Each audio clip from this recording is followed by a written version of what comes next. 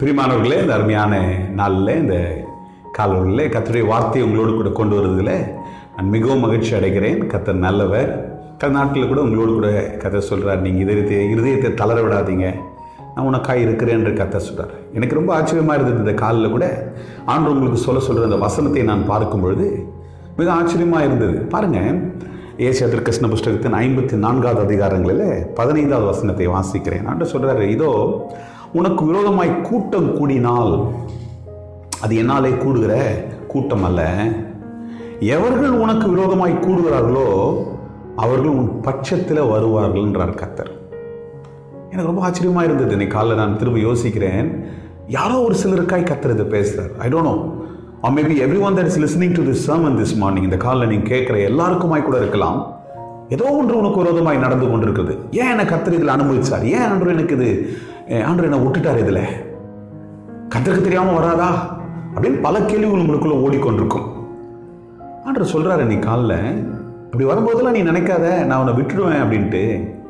அதுதான் அதனுடைய அர்த்தம். ஆண்டவர் சொல்கிறார், நான் விட்டுற மாட்டேன்ப்பா அப்படின்னு சொல்லி அந்த முடிவை எப்படி கொடுக்குறாரு பாருங்க. ஆண்டவர் சொல்கிறாரு, எவர்கள் உனக்கு விரோதமாய் கூடுகிறார்களோ அவர்கள் உன் பட்சத்தில் வருவார்கள். Brother, to that one sister that is listening, or to that one brother that is listening, ஏன் எனக்கு இப்படி விரோதமாக இவ்வளோ பேர் கூட்டிட்டாங்களே, எனக்கு உதவியே இல்லையே, ஒரு கலங்கத்தோடு கூட நீ கேட்டுக்கொண்டிருக்கலாம். ஆண்டு உங்களை பார்த்து சொல்கிறார், இன்றைக்கு யார் உனக்கு விரோதமாக வர்றாங்களோ, நான் பெருசாக இதெல்லாம் பண்ணி அதெல்லாம் பண்ணி யாரையும் உனக்கு சப்போர்ட்லலாம் கொண்டு வர மாட்டேன்.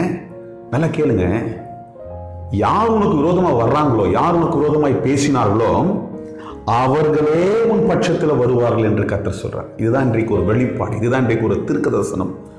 ஆனால் தான் ஒரு 17ஆம் வசனங்கள் எல்லாருக்கும் தெரிஞ்ச ஒரு வார்த்தை இருக்குது, உனக்கு விரோதமாய் உருவாக்கப்படும் எந்த ஆயுதம் வாய்க்காதே போகும்.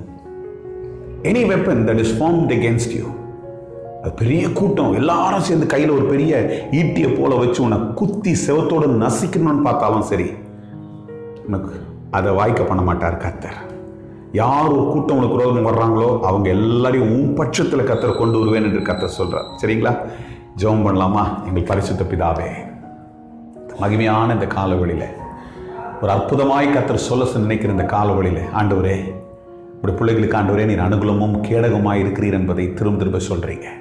இப்பொழுதும் ஆண்டவரே, இந்த நாளில் ஆண்டவர் சொல்றது தான், ஆண்டவரே ஒரு கூட்டம் வரும்பா, உனக்கு விரோதமாக அநேக காரியங்கள் எழும்பும், ஆனால் யார் வர்றாங்களோ அவங்களையே வச்சு நான் என்ன பண்ணுவேன், உனக்கு அற்புதத்தை செய்ய முடியும். அவர்களே உன் பட்சத்தில் வந்து உனக்கு நிற்கும்படிக்கு, உனக்கு உதவி செய்யும்படிக்கு, உனக்கு துணையாக இருக்கும்படிக்கு நான் உதவி செய்வேன் என்று கர்த்தர் சொல்கிறீர். எவ்வளோ ஆச்சரியமாக இருக்கிறது. எந்த ஒரு ஆயுதமும் வாய்க்காதுன்னு சொல்கிறீங்க. இந்த பிள்ளைகள் அப்படியே நம்பட்டும். 100க்கு 100 ஆண்டவரே, ஒரு ஆண்டவரே சதவீதமோ இல்லை 0.1% கூட ஆண்டவரே இதுலேருந்து அவர்கள் ஆண்டவரே அவிசுவாசமாய் கருதாதபடிக்கு இதை முழுமையாய் விசுவாசித்துக் கொள்ளட்டும். கர்த்தர் ஜெயத்தை தருவீர். உடைய சமூகம் அவர்களோடு கூட இருக்கட்டும். இயேசுவின் நாமத்தில் பிதாவே, ஆமென், ஆமென். I declare that this day will be a victorious day in your life. உடைய வாழ்க்கையில் இது ஒரு ஜெயமான நாளாக இருக்கட்டும். ஆண்டவர் உங்களோடு இருப்பார். நீங்கள் ஜெயத்தோடு கூட கடந்து வருவீங்க. கர்த்தர் உங்களுக்கு துணை இருக்கிறார்.